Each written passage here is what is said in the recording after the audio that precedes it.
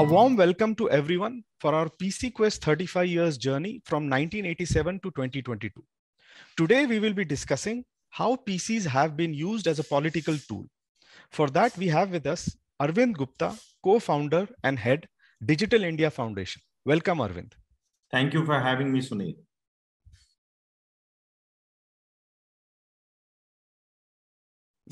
So I'll get straight to it, as the topic is clear, how PCs have been used as a political tool. Maybe you can just begin on, what effect PCs had on parties, campaigns, elections, what effect they had on governance, and what effect they had on communication with the citizen. Maybe we can take it from there. Thank you, Sunil. And it's a privilege to talk to you on your 35th anniversary. As your name itself has suggested, right? PCQuest moved to, you also have DataQuest. I think your question really underlying is that whether how PCs as a proxy for technology has been used over the years. When PCs just stood for PC itself, but then then it of course became more data and digital, and overall the theme has been technology. And whether it's been used only in politics or overall in our democracy, in our governance, and that has changed over the years. Mid 80s, I think 87 is when you got founded, when the PC was just being introduced globally, not only in India, but globally being introduced. There was a lot of apprehension that that this is the tool which is of course there for productivity, but it's going to cut jobs. In a country like India, where we've always had jobs as an issue, it became a very, very big political point whether computerization is going to help us do a jobless growth. But I think over the years, at least in a country like India, in a society like India, it's shown that technology has nothing but always given productivity enhancements, has added to jobs, has created a better society. And 35 years from 87 to today is a long time. In the mode cycle, probably we have completed about 18 mode cycles. 2 to the power 18 is trillions and trillions of of cycles that we have gone through. So that's a very, very long cycle. Now, in the context of how it has evolved, you have to see that earlier, and I'll talk about 4 or 5 aspects of democracy, which is, and which is, as I said, the large political economy, in the sense that what is elections? It's a circular thing, but I'll start with elections, pre-elections, which is parties and their own, communication mechanisms, elections and social media, the conduct of elections, the communication during elections, and lastly, then post-elections, then the governance, which is then the party who wins any elections comes into power and delivers on that. So, and that has 2 parts: delivery of service delivery using technology, and then communication again. So to deliver, keep a constant touch. And this is where I have worn various hats, and I can share with you my experiences. Now, see, if you take from the period of, let's say, 90s, just to simplify it, whereas the internet was really becoming internet as we know it today till about 2000 in the Silicon Valleys, India also had a little bit tryst with the internet in about 2000, the famous .coms that started. But really, we became an internet thought processor only after 2012-13, when we had substantial users. In 2014, when we conducted the general elections, India had, give or take, about 12 crore internet users. Today, in 2022, we have 80 crores. So that's like a 6.5 times, 7x, if you can broadly say it, jump in the last 8 years. So, and that's expected, as I said, from purely from a technology perspective, from a Moore's law perspective. That's how the growth is expected. So we've come a long way from the world, just adopting computers in the 90s and the internets, and really in the 2000s. India probably lagged in the adoption, and we skipped, I think, the PC revolution that happened globally. But we skipped and we came straight away to a smartphone revolution. And today India has, of the 80 crore users, there is 80 crore smartphones, plus or minus a little bit. So it's a pretty much, we are a smartphone country. And in that digital first, mobile first country, how we have evolved is something that I'll talk about. So as I said, the base of your question, the PC as a proxy for technology, data, has been there in the political process, really, starting with the political process and then the campaigns and the governance. Political process, it has been there, but in a very loose sense. Data was used a lot, so people used to use PCs to do a little bit of number crunching. It was not so pervasive beyond that. Parties and had websites, and some emails would go out for a little databases that had emails, and that it was kind of limited to that. When leaders launched their own website or blogs, that was considered frontline and mainline news. And when even the current prime minister came on the social media as we know it today in 2010 and 11 time frame, it was big time news because he was a leader in that. Nobody had started using in the 11-12 framework, Facebook, Twitter, and he is one of the most prolific and most followed leaders today. But that was the early days, and people actually used to make comments that too much tweeting will lead to quitting. So there was a complete dichotomy, and I'm not saying that dichotomy is unfounded because people didn't experience the power of technology to its fullest.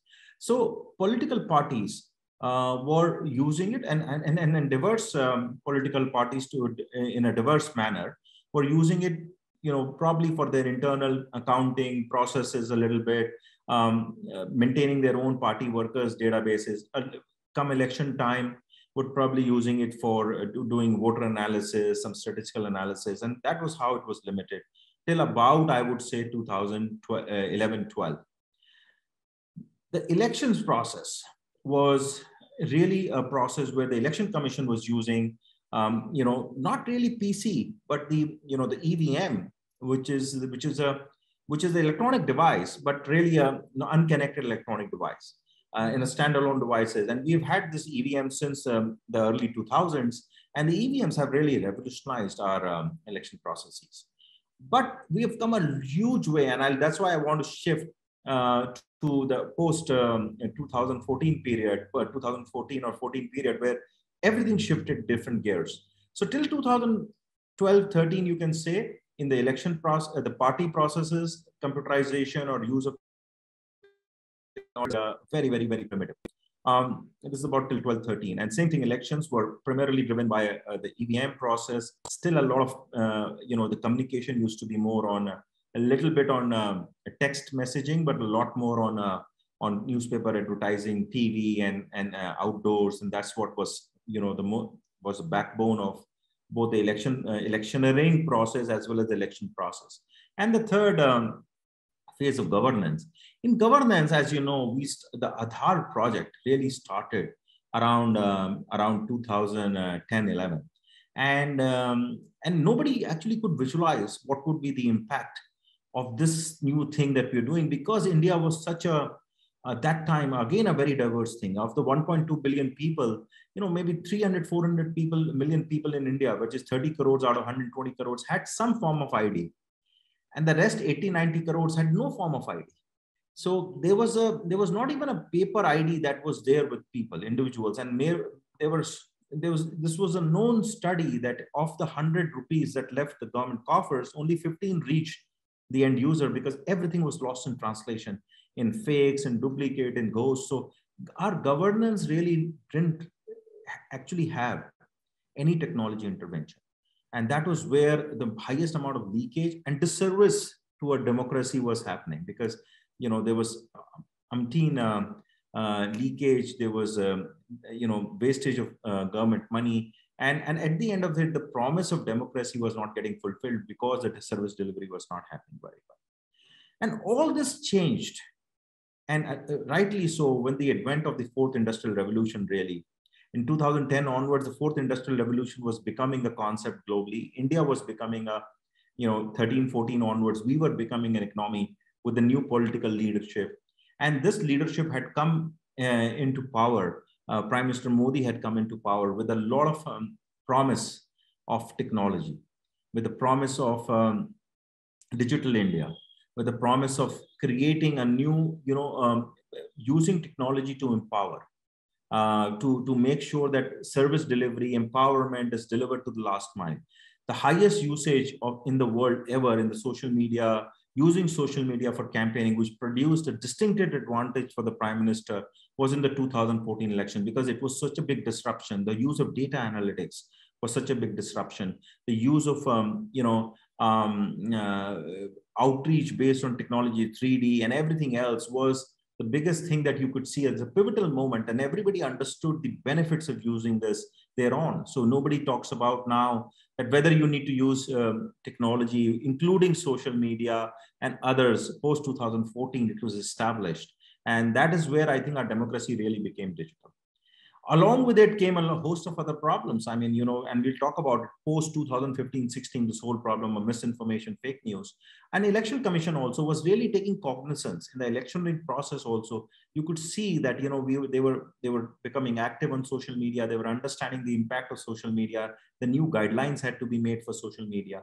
So both the party processes and then the election process, as I said, started adopting technology. The parties, to a much larger extent, election commission got to understand the impact of it a little later during the elections, and that became an issue. I mean, whether people can tweet, not tweet, because there's a campaigning ban sometimes, right? But Twitter is always open. There is borderless internet, right? So how do you, what can you do and not do? What kind of things are allowed and not allowed? So those become very, very new things for the election commission, and I think they stepped up to the challenge and fixed it. But the real change happened in 2014 in the governance, I think, when the team led by Prime Minister Modi really came about and set up a lot of things. 2014 itself, I was CEO of MyGov. 2014, MyGov was set up, which was a citizen to, government to citizen communication platform. This whole platformization of Aadhaar started. 2014 onwards, you had Aadhaar really becoming a massive tool for governance. And, basically it was a top-down policy decision that we need to adopt Aadhaar, and we need to make it not just a tool for identity, but a political tool, a political economy tool, which is embedded into all our systems, so that delivery of services can be really enhanced. And this is the whole DBT, direct benefits transfers, linking it with the JAM Trinity, the Jan Dhan Aadhaar mobile Trinity, and then taking it forward from there in a way that it has never been done in a country like India. And ensuring that 100 rupees that leaves the government coffers reaches the 100 rupees. So all the ghosts, fakes, Sunil, you would be surprised.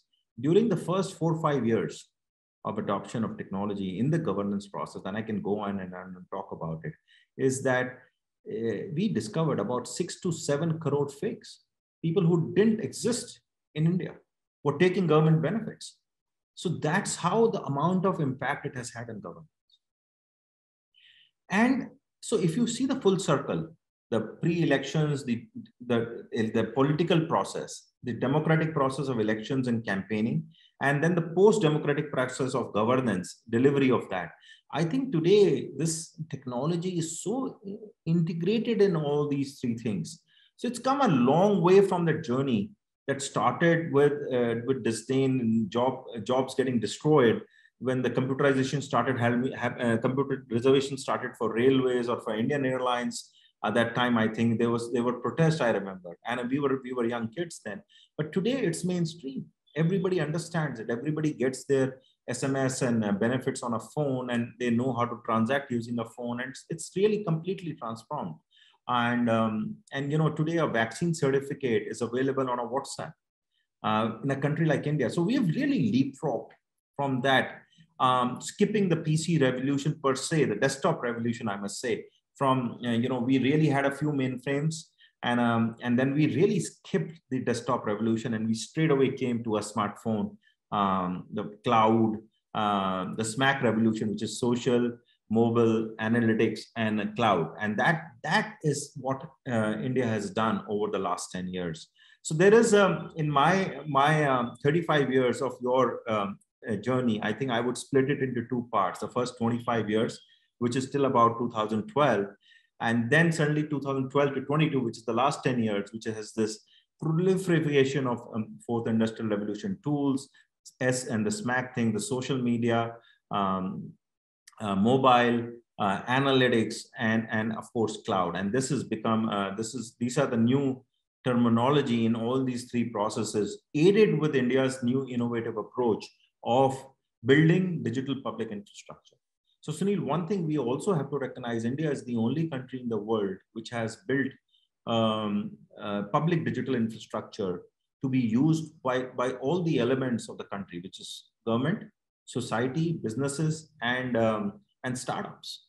And this has completely revolutionized our, not only just the governance process. As I said, we've done some, 300, $400 billion worth of direct benefits transfers over the so many years. But out of that $300 billion, I think more than $25 billion has been saved in identifying those ghosts and misplaced beneficiaries. So I think what we have achieved at the end, and the scale. I mean, when we had the pandemic hit us in 2020, and there was a lot of job loss and uncertainty, over 2 days, there was this direct benefits that were being transferred to every family in India, who were deserving family in India, eligible family in India, to make sure that they don't have starvation. They get money, basic sustenance money to live.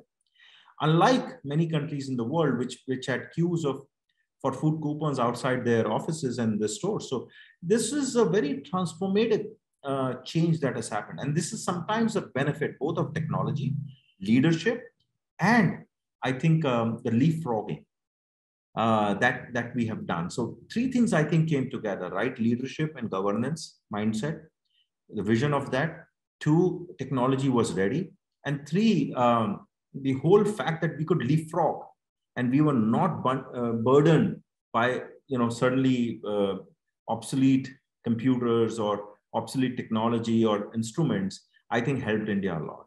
So it became very affordable. I mean, where in India, today, you can see somebody consume almost 45, 50 GB of data at about 200 rupees a month, right? I mean, on a smartphone, people watch whole set of movies and everything is mobile first. I mean, and you and me know it. We are not those data consumers. Our average data consumption today is about 16 GB as an average as a nation. That's one of the highest in the world, number 1 actually. At the lowest data cost in the world, we are less than 6 rupees a GB a month for data. So so that's the story of evolution that we have had from that unaffordable PC or that unaffordable or that huge unaffordable internet. And this is not only India, this has been global, but we just compressed the time so fast. And that is aided by, as I said, the right leadership, but also right policies that the leadership has made sure that it's a trickle down, the right trickle down effect, technology available at the right time, and including the digital public infrastructure that India has built, and this whole concept of leapfrogging. What are the problems that we've seen over this 10 years, especially the last 4 or 5 years?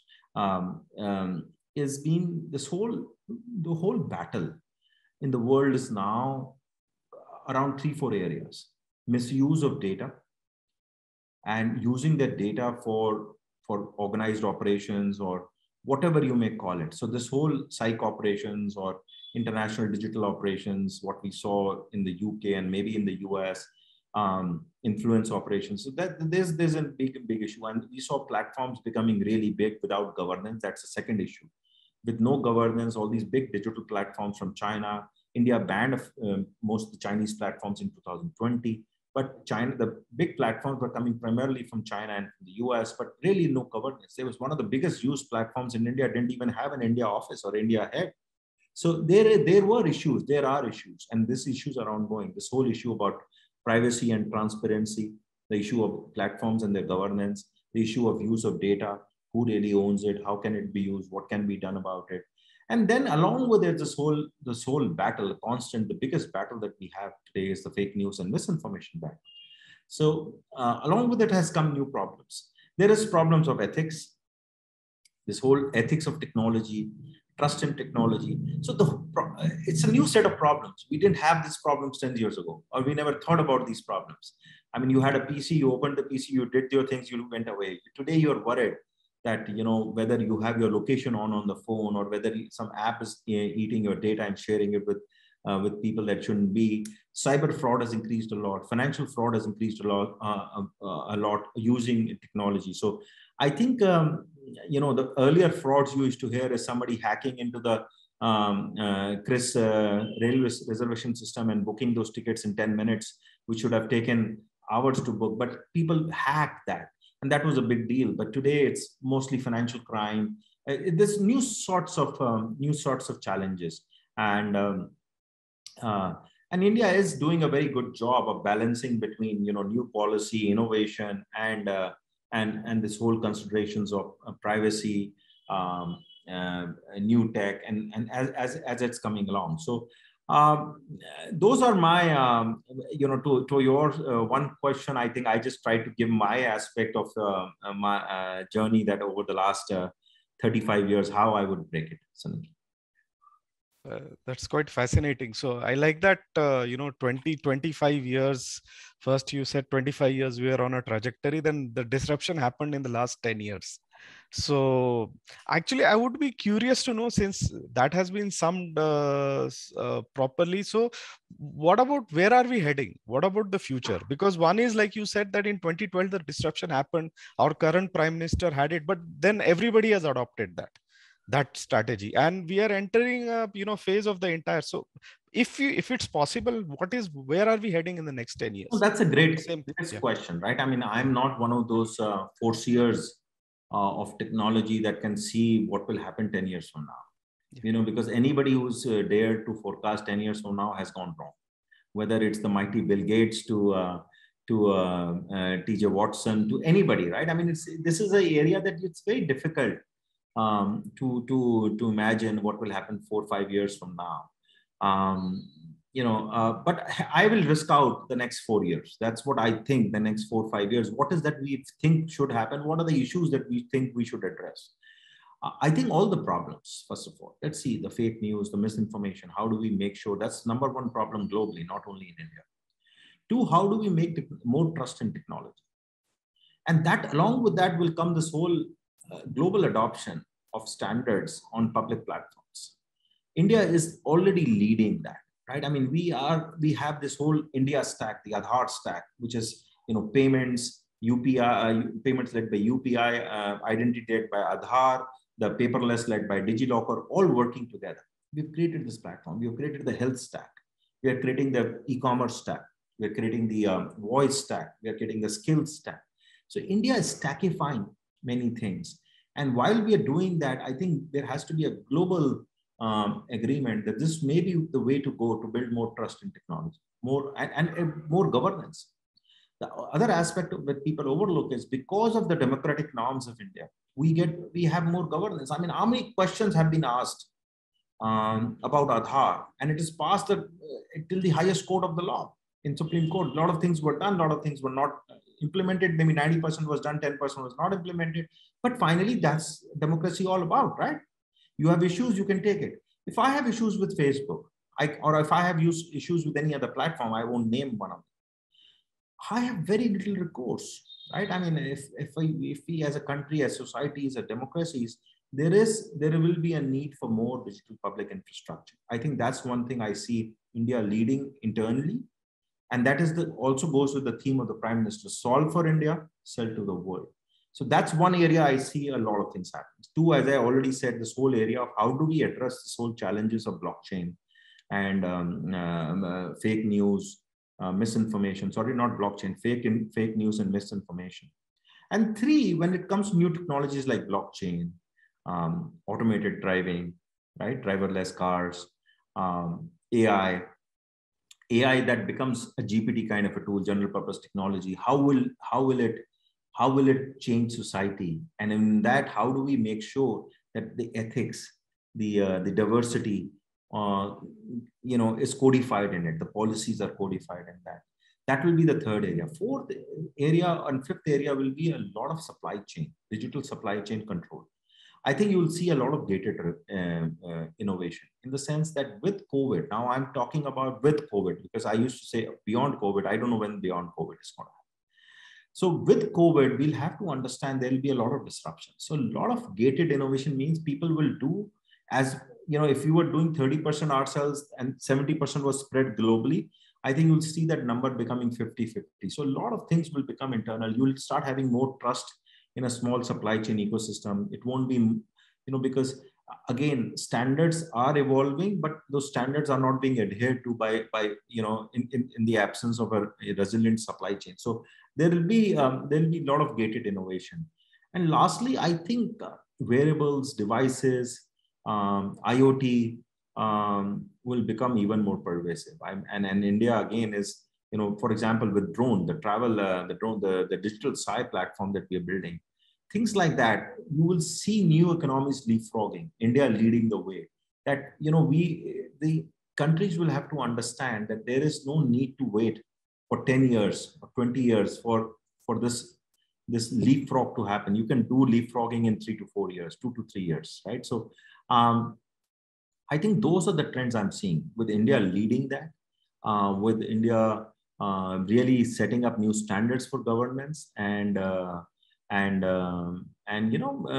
think one thing that definitely COVID has shown, that when revenue becomes shrinks and you have limited revenue, you need to make sure that that dollar amount, that rupee amount is spent more judiciously. And that's where technology will help a lot. It's already helping India, and it will help, again, other countries in the world. I think this whole mantra of startups, a unicorn a week, by the ministers and by the government will really come true. And as new technology stacks are becoming public infrastructure, each of them will produce 100 unicorns. That's a bold prediction I'm trying to make. I mean, the fintech platforms are almost producing about 100 unicorns in about 5 years. I think that compression will happen where you will get 50 unicorns a year from next year onwards. Again, thanks for making those bold predictions. So I'd just like to end with, one thing. So one thing, like from 80s, we have always been hearing India is like a tiger. It'll do this, it'll do that. But if you see, like, as you have said, technology has been a great disruptor. And I would like to say, first, it disrupted the political system and then governance. And also technology is a level playing field. So, and last 10 years, we have done so many schemes. So as in, are you positive that probably India can, on the basis of technology, we can finally get there? We can be a superpower. We can be number one. So are you hopeful of this disruption going forward? And what would be your final outcome, do you think? I'm to Sunil, so there are many things. I mean, today, if you see, with our democracy, with our demography, with our digital outreach, the Ds that we have, I think India, no doubtedly, is going to leapfrog. Is leapfrogging. We need to put the right leadership, consistent leadership, the right vision into place, and that already is. The current leadership is absolutely aligned in this. This should not get disrupted. And as long as this keeps going on, I think India is already getting its rightful place in the global world order, and it will continue to do that. In fact, technology will only aid its speedier repositioning into the global world order. And you've seen that right now. I mean, just a small off-the-cuff remark I can make is that I get my vaccine certificate on a WhatsApp, which is backed by a public platform, open API platform called Coven, which we made, which is now available to the world. So you see the offering. It's just not the vaccines, the pharmaceutical and health side. It's the technology offering that the Indian establishment is made available to the world. The front end is WhatsApp, which is an American platform. So WhatsApp integrates into a Coven facilitated by Indian companies and my previous organization, MyGov. And you, as a citizen, get a certificate sitting at your home and without any fear that if I lose it, what happens? Now, suddenly, this is where I think we are leaps and miles ahead of most of the countries in the world. Now, is this technology shareable? Yes, we want it to be shareable, let other countries benefit from it. That's how the global society will benefit more. But where is it coming from? Bit size, zero cost, coming from India, right? So I think that is the world. And once this happens, this becomes soft power for India. And that's where I think not only just the economic power, it's the soft power, the global power that we have, the powerhouse that we have. The fact that when the Prime Minister went to Silicon Valley in 2015 and said that not only Indians have mastered the art of leading companies in Silicon Valley and and becoming CEOs there, but we are now making sure that India also is benefiting from this expertise that we had. And the brain bank that we have globally is also benefiting the India as a society and as a country. So I think we have immense talent, immense technology, immense leadership. And all of this, when it comes together, it's like any organization. You have the people, process, and technology. You'll always excel. I think India has the right ingredients to keep excelling. So Ania, I'd like to thank you for giving that comprehensive, look at technology, political disruption in the last 35 years and looking beyond. And I like that. I think it's a good way to end on that optimistic and positive note that you said. Even I believe that India is there and it will go even more forward. Thank you. Sunil.